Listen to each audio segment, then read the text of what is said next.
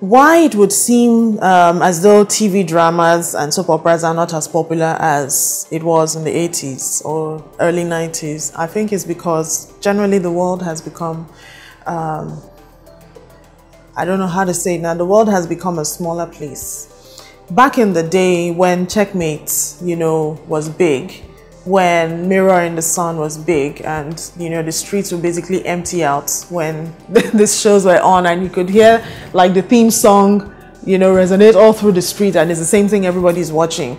I think basically we didn't have a lot.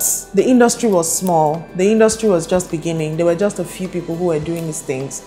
Right now, if you turn on the TV, for instance, we have so many local channels, we have so many cable channels, we have so many satellite cable providers as well. So, I mean, everybody is not watching the same thing at the same time. There are several soap operas, there's several sitcoms, there's several dramas. So it's very, very difficult for one to become that popular or to become what everybody is watching. Back then we had just NTA and LTV. Probably you could probably count maybe just about 5 or 6 or 7 TV channels, and they usually come on about 4. You know, the time was limited, so whenever the TV channels came on, everybody was watching if you were not at work, and it was just 1 or 2 dramas that were on air.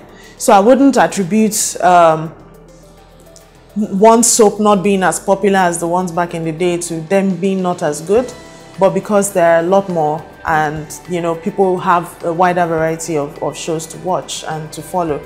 But then it doesn't mean that the few ones that stand out still don't stand out. I mean, in as much as we have several channels, if you still mention Tinsel, people will still say, hey. If you still say Hotel Majestic, you know, people will still talk. And the same way, if you mention some, people are clueless, like, okay, which one is that? You know, so the very good ones that stand out still stand out, and the other ones are still there. But the advantage of the Checkmates and co, apart from the fact that they were really good, was that we didn't have as many back then. We didn't have as many channels, as many dramas.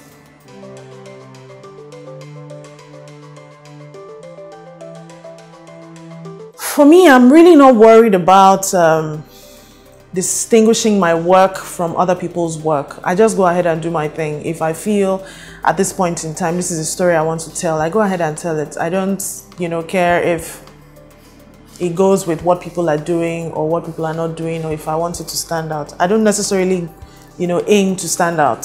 I just, it's a burning desire, a burning passion, and I say this must be done, then it must be done. I'm currently in post-production of a short film I just shot. It's called Ireti. Ireti is the story of a woman, so to speak, in jail, who is trying to get out. You know, it's basically a story of self-realization, self-awareness, self-freedom, self-emancipation. And before I shot Ireti, I had said last year that, you know, I wasn't going to shoot another short film in a while. I want to face the series, I want to face the feature, I want to face all that. But then it just came. You know, I was just sitting down, and it was a story that had to be told, and I could not sleep, you know, until I sat and wrote it. I was like, I'm shooting this, and you know, so it comes like that. It's just what I feel within my consciousness, as this story must be told, this must be released, this must go out, and that's how I do my work. I don't work as if there's anyone else, you know, watching, or anyone else to compare myself with.